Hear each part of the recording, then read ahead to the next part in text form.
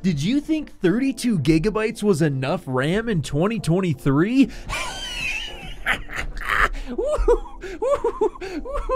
Before that, this video is brought to you by VIPCDKdeals.com. CDK Deals is a website dedicated to getting you the best prices on games and software, and right now you can get a Windows 10 Pro OEM key for an insanely low price. Just find the best price and apply my special discount code GPC20 for an additional 30% off. You can also check out securely with PayPal, and once the payment is cleared, you should get access to the code both in your account as well as in your email. In order to activate the new copy of Windows 10, just search Activate under Windows and type in your key. So if you want to learn more, be sure to click the link in the description below. Okay guys, today is definitely going to be a very controversial video, as, let's be honest, 32 gigabytes of RAM in 2023 should definitely be enough, but there were some signs that maybe this wasn't always the case, so I decided to go ahead and actually investigate. Now, what prompted me to investigate this is that when my friends and I were playing games, we noticed that Windows was caching an absolutely absurd amount of memory. My friends who were using 32 gigabytes of RAM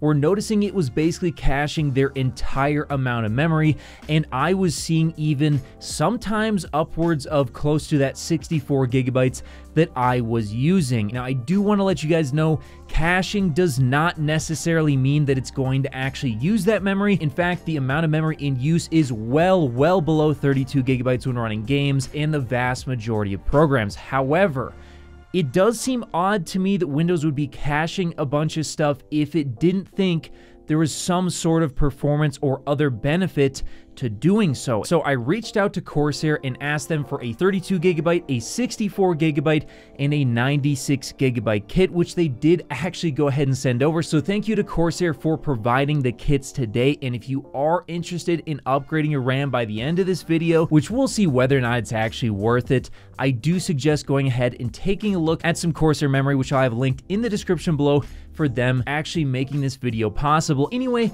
let's go ahead and get into it. Now, this is going to be a quick couple of tests here, guys, and there definitely could be more investigation that's needed before we make any, final conclusions. And I do also want to let you guys know that this was done on a system that had a very dirty install of Windows. It hadn't been refreshed in over a year, I think, and there's just so much junk on this Windows install that, yeah, it probably should have been cleaned up. And if you clean up your Windows install regularly, you may have different results than what I found. However, with that being said, the other specs in the system are a 7900 XTX and also a 7800 X3D for the CPU. But with all that out of the way, let's go ahead and take a look at the results and see whether or not is 32 gigabytes really still enough. Is there any benefit for gaming and workstation applications if you choose to go for a higher capacity in 2023 on Windows 11? Well, first starting off with Pudget Bench on Photoshop, here surprisingly there was actually a benefit from going from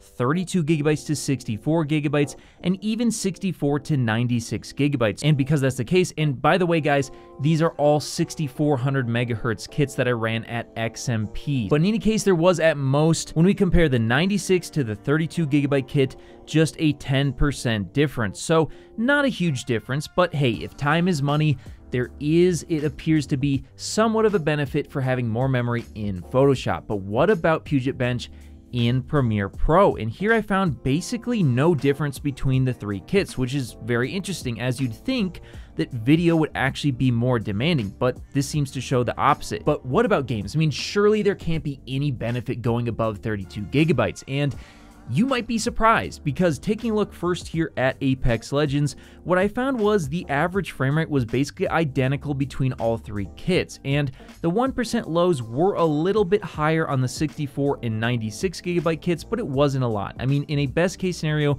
175 versus 158, when we're taking a look at 64 versus 32 gigabyte kits, that's just 11%, and with how dynamic these games are, we could probably say that, it's close enough to kind of throw out. But the 0.1% lows are where things get weird. So when we take a look at the 64 and 96 gigabyte kits, they're very similar with 158 and 151.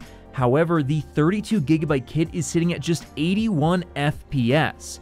Now again, very dynamic game, so maybe if we ran it more times, these results would change. But if these results are to be believed, then we're talking about, in a best case scenario, Once again, with the 64 versus 32GB kit, a difference of 95% in favor of the higher capacity kit, which is absolutely insane. But what about another game? Let's go ahead and take a look at another very dynamic game that could be stressing your RAM a lot. So this time, let's take a look at Fortnite. And here, once again, 4K max settings. By the way, I ran all my games at 4K because I wanted to stress the memory as much as possible. But here, once again, you can see the average frame rate is basically identical between all three kits, and even the 1% low is basically identical, once again, between all three kits. But here, again, on the 0.1% lows, a massive difference between the three different kits with the three different capacities. The 32GB kit had a horrible 22 FPS for the 0.1% low. Now, I do want to let you guys know,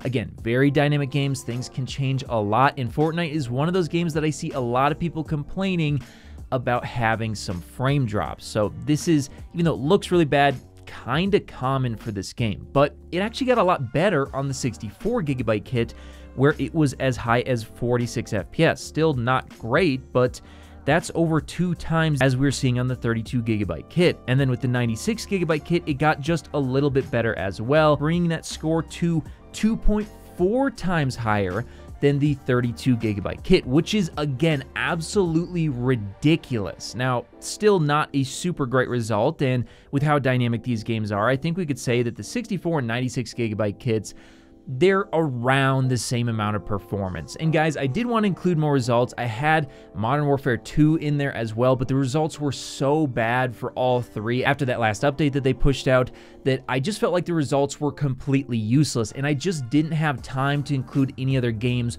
right now. Now, in the future, let me know in the comments below if you want me to investigate more games. You know, just a couple of applications and a couple of games is definitely not as much as we'd like to see before, you know, saying for certain whether or not 64 or 96GB is always going to be better. But at least with these results, with the time that I had to throw them together, it does look like the 64 and 96GB kits definitely do have an advantage over the 32GB kits when it comes to the 0.1% lows. If you're someone who does not reinstall Windows often, or maybe you just run a lot of applications in the background, I will tell you that I do personally think there is definitely a benefit from going above 32GB, even for gaming. And it's not just the results here that are showing it, but it also was, like I showed you at the beginning of the video, the fact that Windows is caching so much memory. Now, I did actually run a quick caching test on the Windows 11 dirty install versus a clean install, and what I noticed was on the dirty install, it was caching in Apex, I believe, up to like 77GB of RAM,